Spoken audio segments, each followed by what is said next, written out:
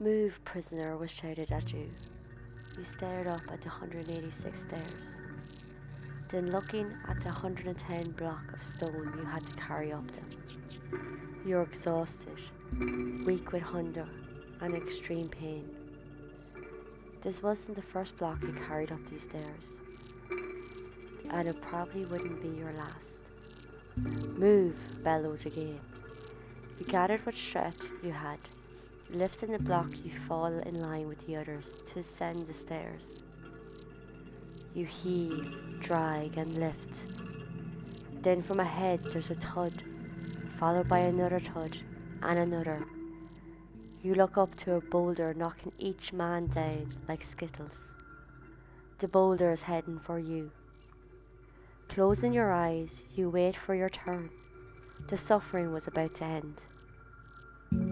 This was Mauthausen Concentration Camp, along with its stairs of death, and this is the good, the bad, and the pure evil.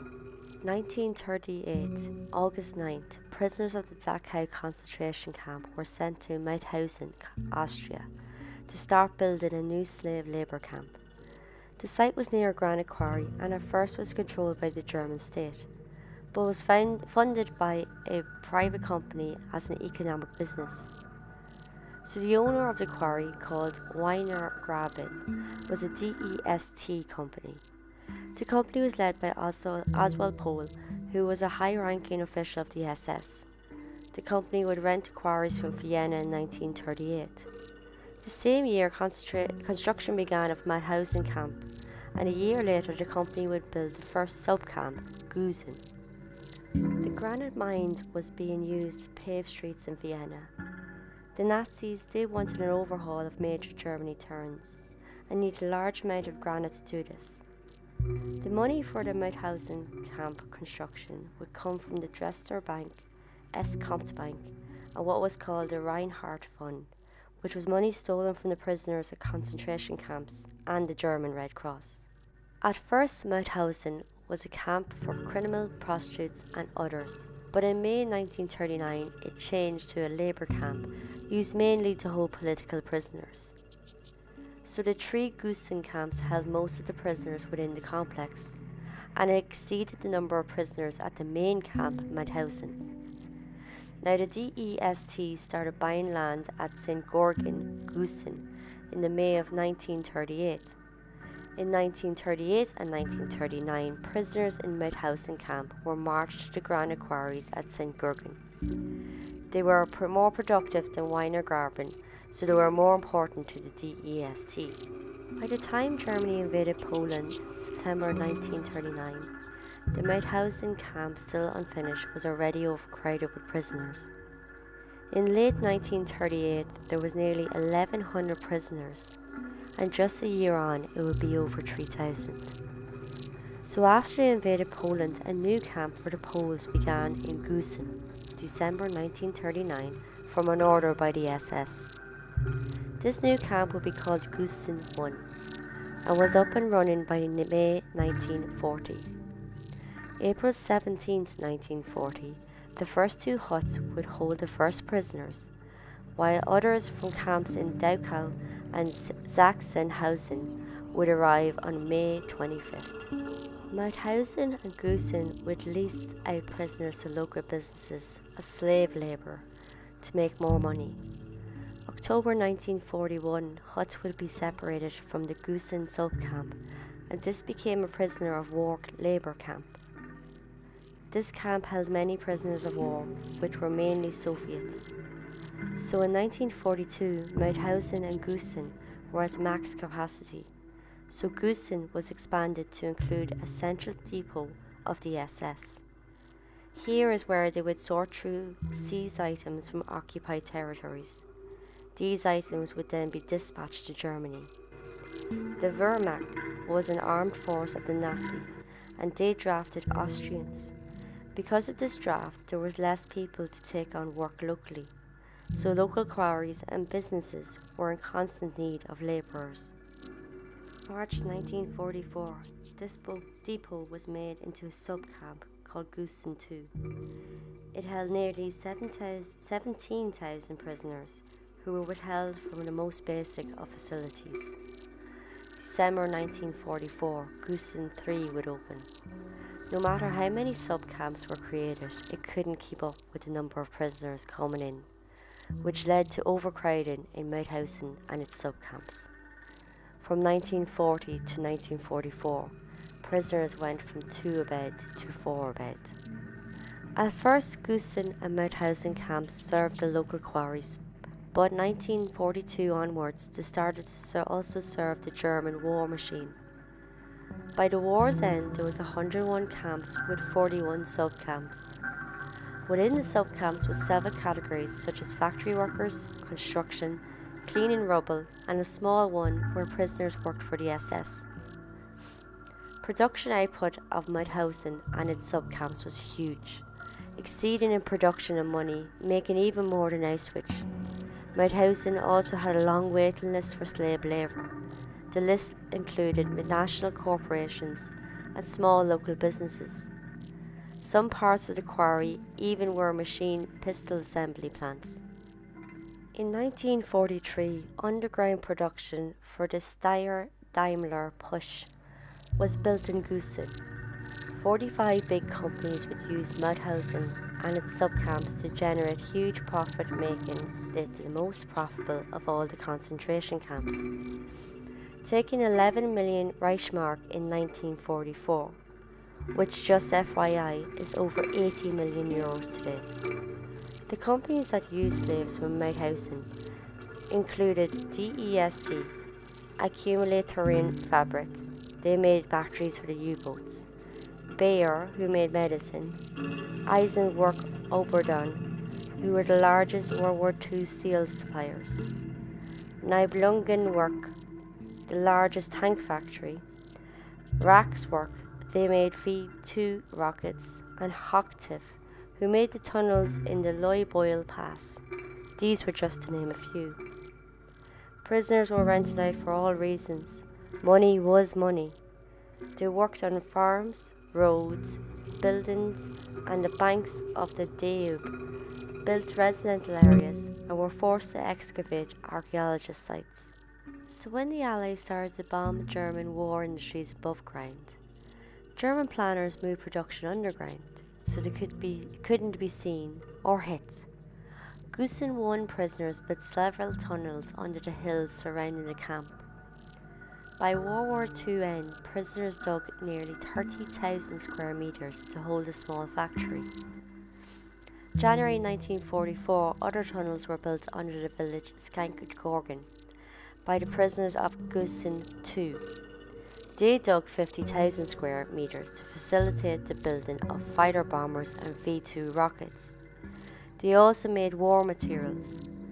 By the end of 1944, 11,000 prisoners in Gusen 1 and Gusen 2 were working in the underground factories. 6,500 more prisoners would continue expanding these tunnels. By 1945, the fighter bombers Me-262 were finished, and this allowed the Nazis to assemble 1,250 planes a month. This was the second largest plane factory in Germany. Until 1942, the camp was used to hold and kill Nazi political enemies, and those against them. Whether they were or weren't, they were killed. The camp would also help with the German war machines and would use labour as a form of extermination. Prisoners were worked to exhaustion, 12 hours a day in the quarry.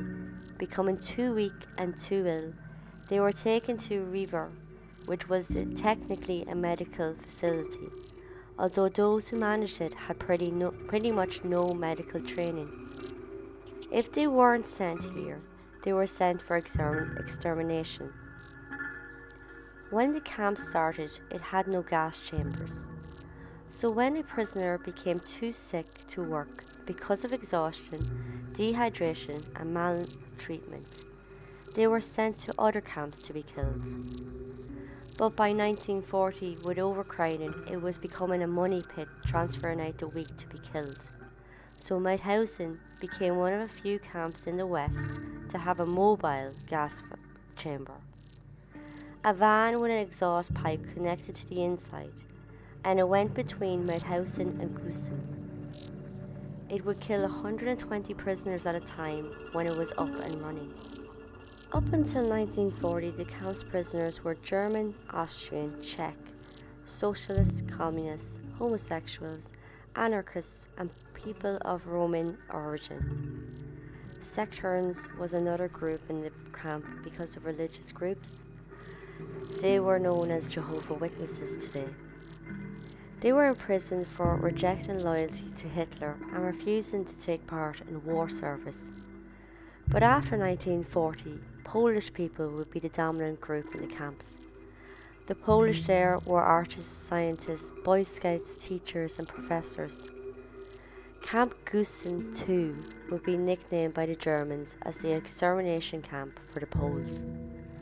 As the war went on, more unwanted would arrive, educated people, and so-called political prisoners would make up the largest group of inmates until the end of the war. Large groups of Spanish Republicans would be sent to the camp.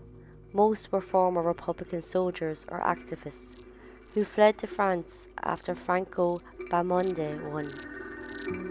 They would be captured by the Germans after France was defeated in 1940. Early in 1941, almost all Polish and Spanish were sent from Mauthausen to Gusen. Some were kept to work in the quarry. Soviet-German war would break out in 1941, sending a lot of Soviet prisoners of war to the camps. They were kept separately from others in huts. They were the majority to be gassed at the first group in the newly built gas chambers in 1942. In 1944, Hungarian and Dutch Jews would be sent to the camps, nearly 8,000 of them.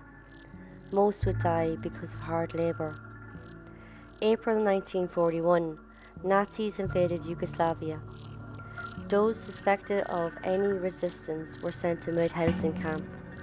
Most came from German-occupied Slovenia and Serbia. During the war, prisoners would be sent daily to Mauthausen and its subcamps, most coming from other concentration camps. Before arriving to Mauthausen, they were held at detention sites at Dachau and Auschwitz. The first Auschwitz transfer began in February 1942. Albert Eichmann, one of the major Holocaust organisers, would visit Mauthausen in May 1944. They would then receive 8,000 Hungarian Jews from Auschwitz.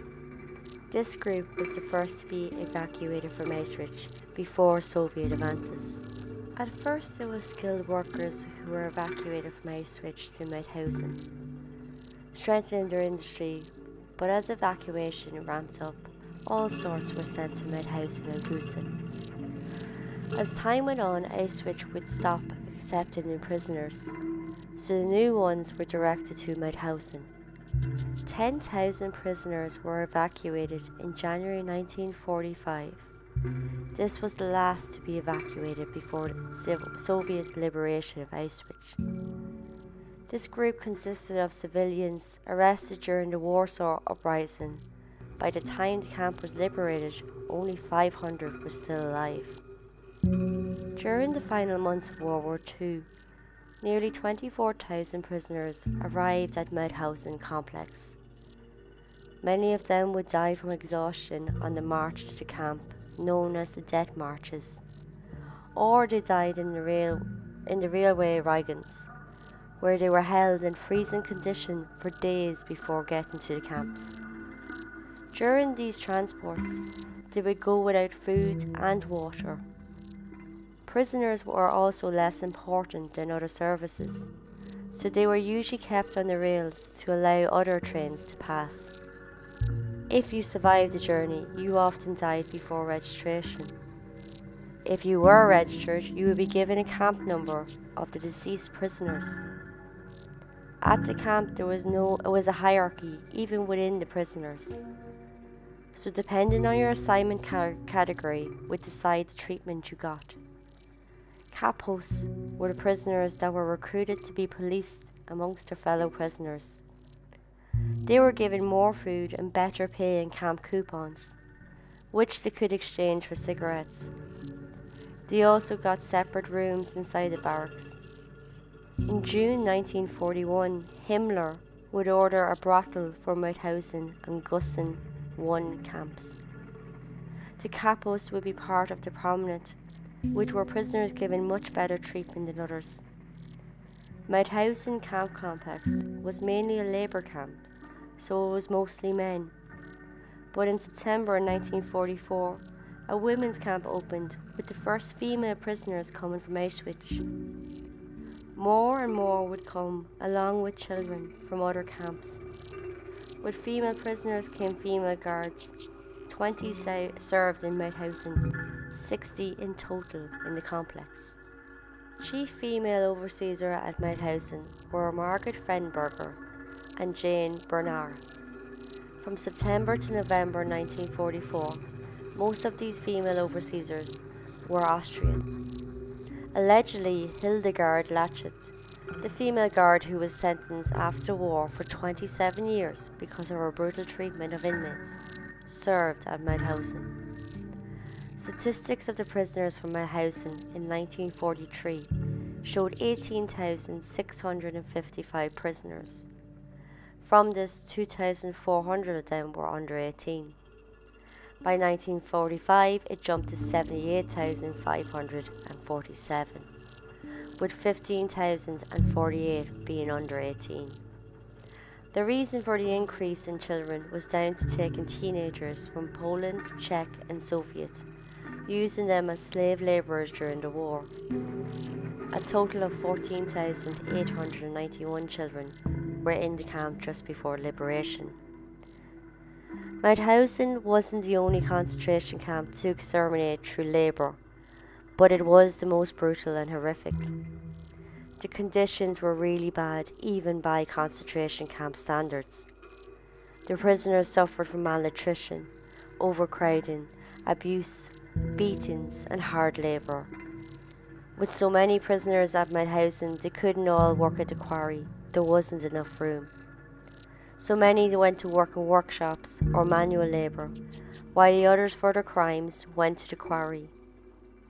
Reasons to be sent to the quarry depended on the punishment details, often very silly and as little as not saluting a German passing by. This would get you sent to the quarry. Quarry work wasn't pretty. Very, very hot or freezing cold, minus 30 degrees, which both contribute to high death rates. Food rations were mouse portions, with the average weight of an inmate being 40 kilograms, which is an average weight of a 12-year-old today. Rations would dip year on year. By 1945, a prisoner would get less than 1,000 calories a day. This reduction led to starvation of thousands. The quarry was at the base of a horrific 186 steep stairs of death. Prisoners had to work all day and then carry a lump of rock. This lump of rock often weighed 50 kilograms. Remember, some prisoners were only 40, so they had to carry an item heavier than them up 186 steps, one behind one, like a mass queue. Exhaustion and weakness all would become too much for some, and the prisoners would collapse, falling backwards into the prisoner behind, causing a domino effect the whole way down.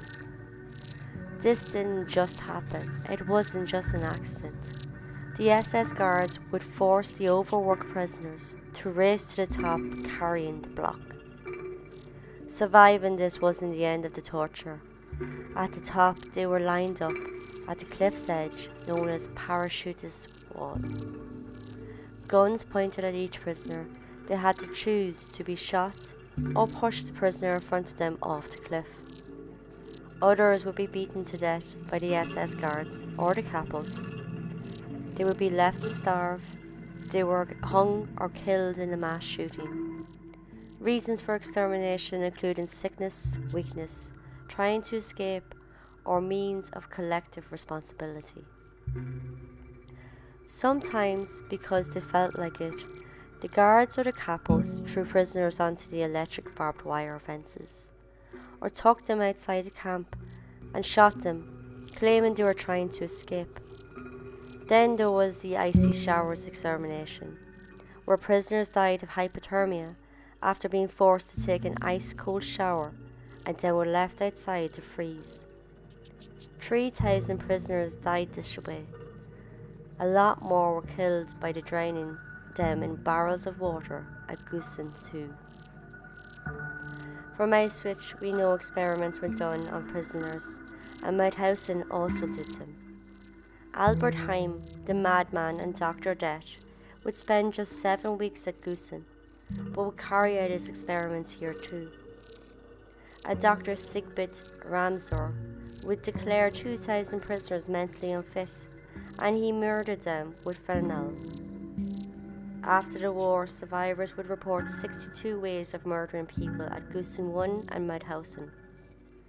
The average life expectancy of a prisoner from 1940 to 1942 at Gusen was just 6 months, falling to 3 months by 1945. Because of the short life expectancy causing issues with the need for labour, some prisoners' lives improved. Those skilled in special areas were limited to beatings by the SS and capos. The sick or the weak were still exterminated, but from early 1943, factory workers who were Polish or French could receive parcels of food from their families. This would help them avoid starvation and even save the lives of others who had no relatives, as all would be shared. September 1944, 47 Dutch and British Special Operation Executive Agents were captured by the Germans. They went to Mauthausen and were executed by the SS. January 1945, 13 US Office of Strategic Agents were also killed by the SS. February 1945, the camp would have what was called a hare hunt, but hares weren't being hunted. Around 500 escaped prisoners, most were Soviet. They were hunted down, tortured and murdered by the SS, local law enforcement and even civilians.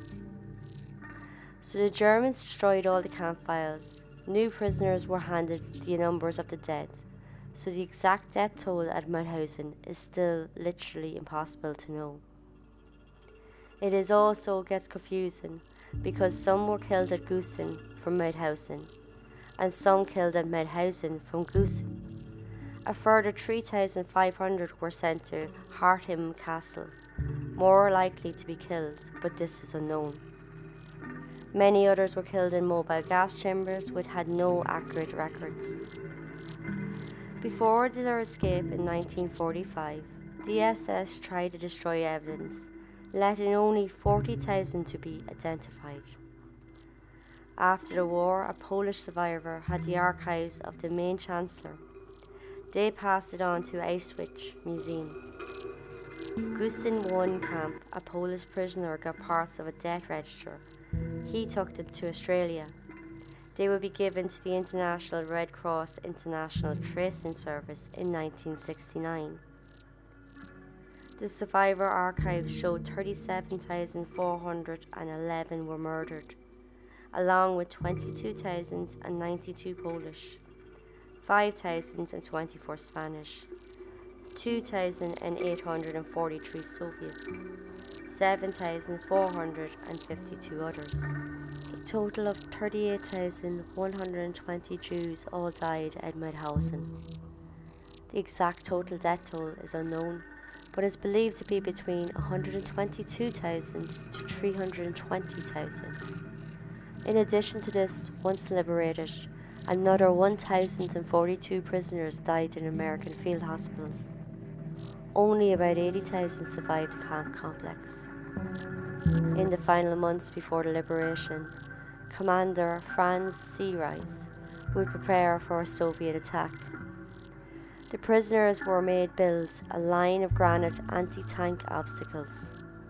Unable to keep their strength from this overloading work, large groups were exterminated to make room for stronger prisoners.